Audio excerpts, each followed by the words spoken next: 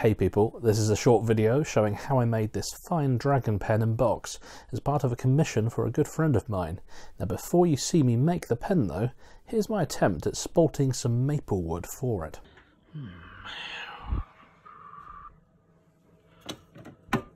Han, whose beer is this? Auntie Dan's!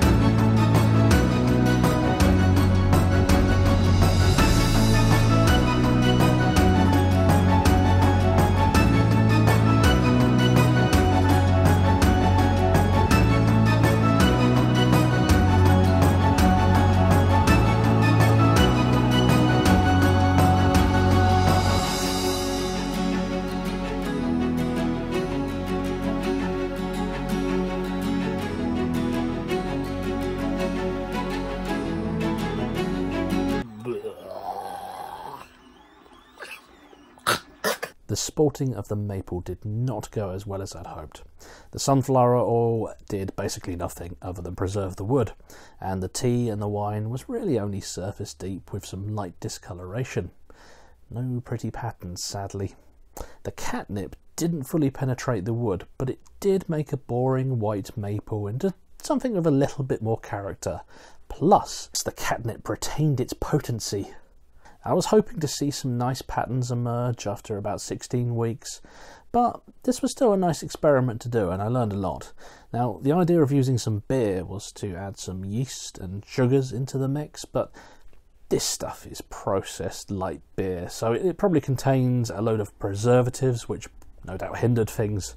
I want to try this again, but maybe next time I'll bury the wood in the garden for a year, maybe mix it up with some tree bark so it can get a little bit of oxygen around it. Maybe I could even add some actual spores to kickstart the process. Ideas, as always, are very welcome in the comments below. So, now the pen and the box.